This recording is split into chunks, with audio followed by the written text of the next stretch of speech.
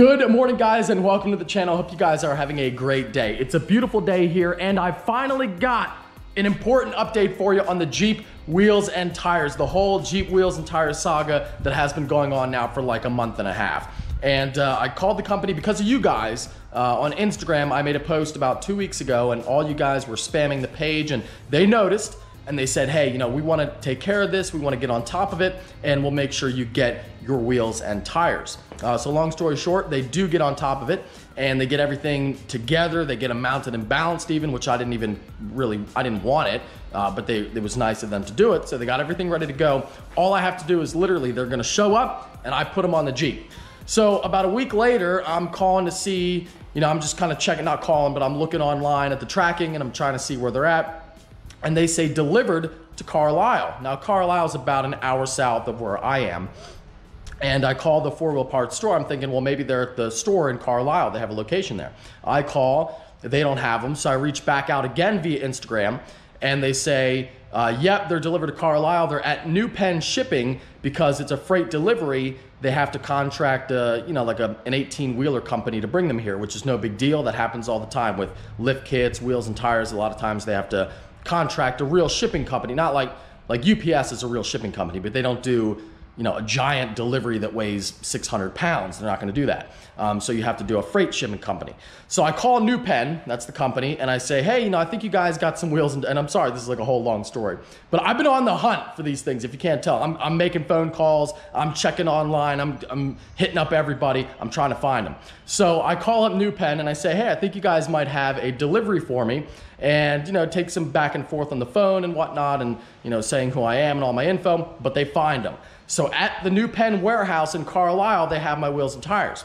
And then they say, well, you know, yeah, we can probably schedule about, you know, Tuesday or Wednesday next week to get them. I say, oh no, we're not doing Wednesday next week. I'm coming to get them. I don't even ask. I say, I'm pulling up. I'm coming to get them right now. And that's what brings me here. That's where we're going. Hopefully, this is finally going to be the end of the Jeep wheels and tires saga that has been going on. I can't wait. Jeep really does look like a soup sandwich sitting over there on the stock wheels and tires. It looks awful. So I'm very excited to finally get these on. Load up the Big D. Hopefully everything goes smoothly. It's about my time for something to go right because everything has been going wrong thus far with this whole thing. But my only hiccup might be, are they gonna fit in the bed? Because they're awfully big. Guess we'll find out. I'm gonna go ahead and pack our ratchet strap just in case we have to have the tailgate open, which I'm thinking we might have to store these all. See, the rack looks really cool, but this is where it does not come in handy when you need the whole bed. There goes a Bentley Continental. Don't see that every day. And a pretty nice power stroke behind it with pink accents. Wow.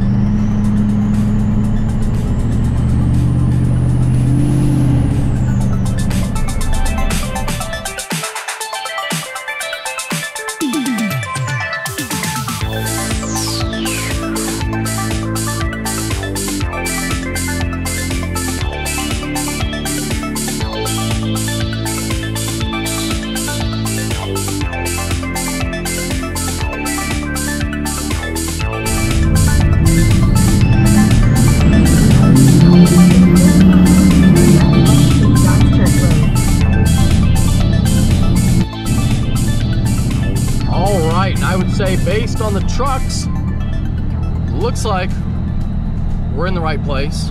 Turn right onto Terminal Road, then the destination is on your right. The GPS says we're in the right place, and hopefully somewhere in that building they can find my Jeep wheels and tires that I've been waiting so long for. The destination is on your right, 475 Terminal Road. Arrived. And we are here. Now we're in with the big trucks. They're in there somewhere. I'm here to pick up, I called earlier, I'm here to pick up some wheels and tires. Jeff, Jim. There'll be a mystery until you log in. Kind of thinking what.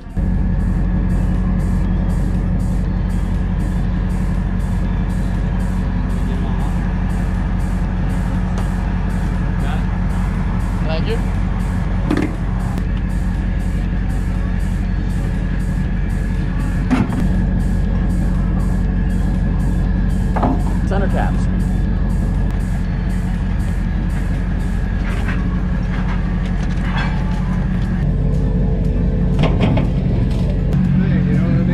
They do look kind of nice just for steelies. Yeah. They're only they were like $64.99 each. That's going for my Jeep back at home. Yeah. This one's gonna go in the truck because we're out of room in the bed. All right. Looks like that'll work. Slam it. All right, boys, all right. Let's go. Everything in the back, the wheels and tires fit pretty good. Oh my God, I can't wait. They look epic. Look at how cool they look. Awesome. I love like the gold coloring. That's gonna look awesome.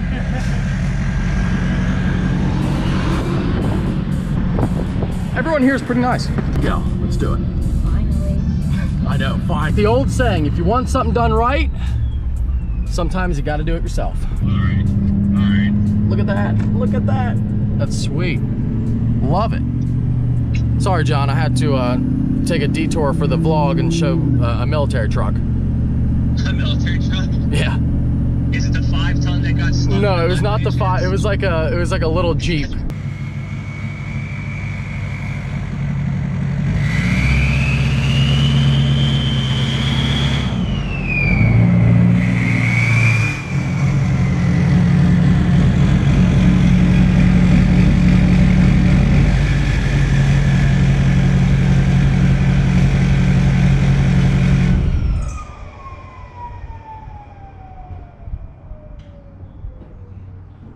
We're back, and we got our tires in the back, painted black to match. I just can't do it. I can't help myself from making Old Town Road references. But imagine if I had taken the time to wait for them to deliver these to me. And it is a holiday weekend, so I get why there would be a delay, which, by the way, it is Memorial Day, so take a second to thank all the people who gave their lives for us in this country and gave their lives so that we could continue life as we know it and as we love it.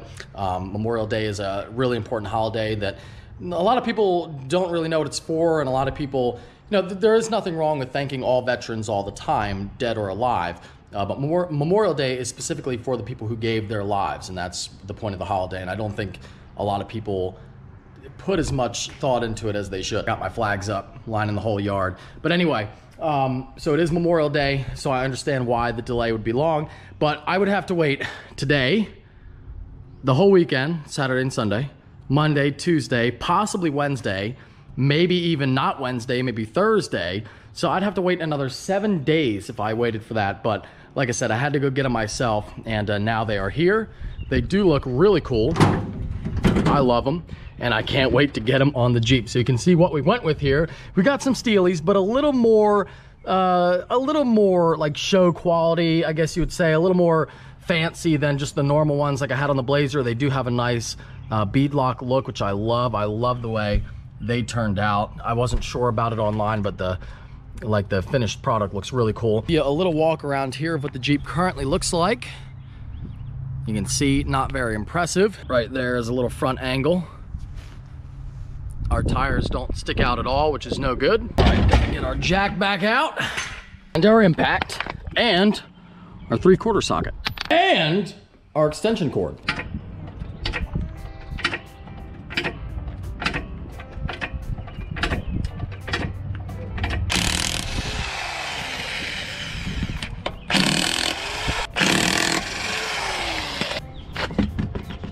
Boys. Oh, it's gonna look good. They are sick. Love it, love it, love it. Oh yeah. Got it? Yep. Go ahead. Okay. The lug nuts are in the garage. Oh, you got special lug nuts? I just stick one like that so it doesn't fall. I can't believe you painted it that color. What do you think of the army green? You know, I mean, I figure you're gonna. It's not. Is that really army green? I mean, it looks like a little. Yeah, it's I guess. army green. Got back. I was in Chicago all week. Yeah, how's Chicago? Yeah, Chicago, you know. not great. You know, it was okay, but they have good food in Chicago. I gotta admit that. Yeah, they got great. Well, I hear they got great pizza. You're gonna have to start with all the work you do over here. Yeah, you know, I just got done like looking at the pool. I just got done looking at the pool, bumping the filter. You know, because I'm just back. I now have Rich doing my manual labor. Cheap. I was gonna say, oh, I can't put that in. Done deal. All right. This tire looks awfully flat. What the? What are you saying? Oh yeah. Look at that. Oh, yeah. Did they not put air in it for you? You have to check it. They're mounted and balanced. They should have air. Yeah. What the heck is this? Wow. That doesn't look good at all. No. So it's either leaking out of the stem around the rim, which is possible, or they didn't put air in it. Yeah. Wow. If this tire is like, I have an air compressor, so I'll fill it up, but if there's something wrong with this, I'm gonna rage.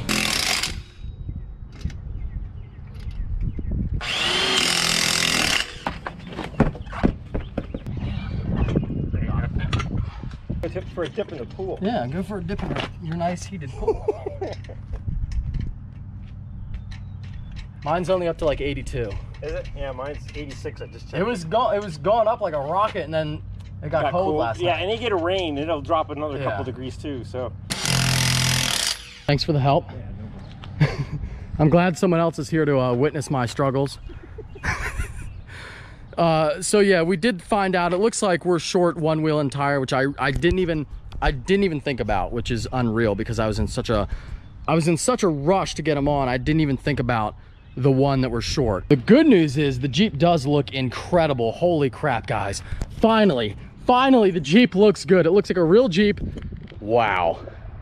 Okay, starting to sink in a little bit. That looks so good. Look at the poke on the wheels. Definitely out a little bit. I love that look though. Actually, a little bit more than a little out. It's quite a bit out from the fender. We'll see if we get pulled over, but that looks incredible. Love the bead lock. The gold matches really well with the Sahara badge. Don't know if that's going to be on there forever, but I love that color with the deep red, kind of maroon. That looks epic. That looks epic. Nice little front clip view. We'll do the straight on here. You can see that there. Oh yeah, now it's a Jeep, boys. Now it is a Jeep. Look at that. Hold on, let me get you from the better light angle here. Here we got the good lighting angle, and holy crap, it does look incredible. I'm not gonna lie. Very humbly, I might add, I really do know how to pick out wheels and tires. That looks insane. The only issue is that fifth wheel and tire that I definitely ordered. I'll have to track that one down. I don't know, guys. I have never had problems like this with any other set of wheels and tires I have bought. And I've bought a lot of them over the years. And I mean, look at what I'm still fighting with. The tires are flat. I'm missing one. It's like, holy crap, how hard is it? Maybe the Jeep is bad luck. Maybe I wasn't meant to have a Jeep. I don't know. But either way, for now, that looks insane. This is exactly what I envisioned when I wanted to build a Jeep. And if you notice, I am hiding the Blazer currently. That's for a reason. Let me know what you guys think in the comments down below. But like I said, this is exactly what I envisioned when I wanted to build a Jeep. And you know, from stock to this, in really only about like 2 or 3 weeks, I think it is really, really cool. Great transformation. That's where the Jeep is at right now. And I just wanted to talk real quickly about my wheel choice. So these are Pro Comp 252 series bead locks, and why I chose these is because I love the look of Steelies. As you guys know, I chose them for the Blazer, and I love that like really, you know, rugged look and kind of like the industrial look. You know, not like a fancy wheel. I think for a Jeep or like an older truck, I don't think a fancy wheel looks good like it does on a newer truck. For example, like my Duramax, I think that you know, I think a more fancy like forged wheel looks kind of cool, but on a Jeep or an old truck, I would choose a Steely every time. But I did want it to be a little bit more unique and a little bit more spicy than just a regular Steely, because I've already done that before on the channel, and I think a newer Jeep deserves at least like a little bit of flash. So that's why I went with the beadlock look, and I love it. I also got the center caps, even though you don't have to, but they're only $7.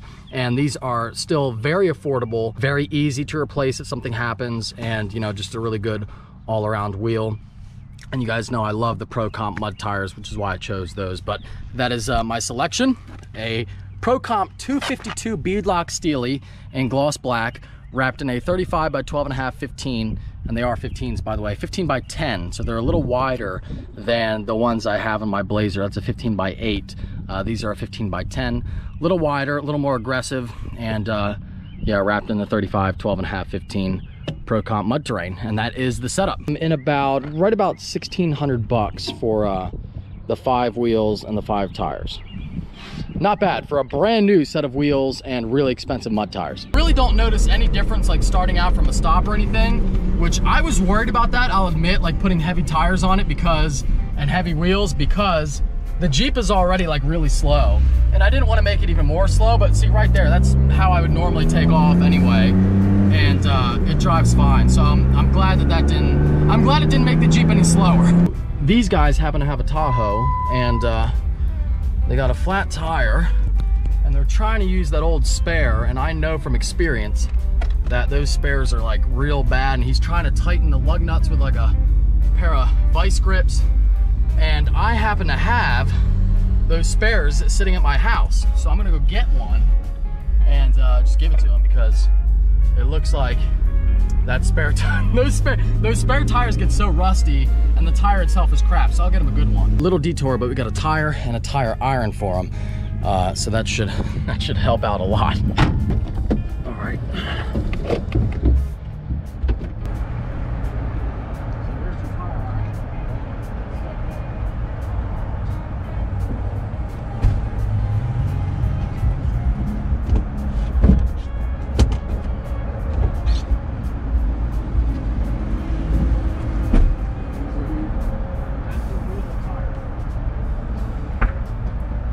Running out of GoPro life. We got Dr. Brian with the red, white, and blue Grand Sport pulled up. It's a big meeting here at the air pump.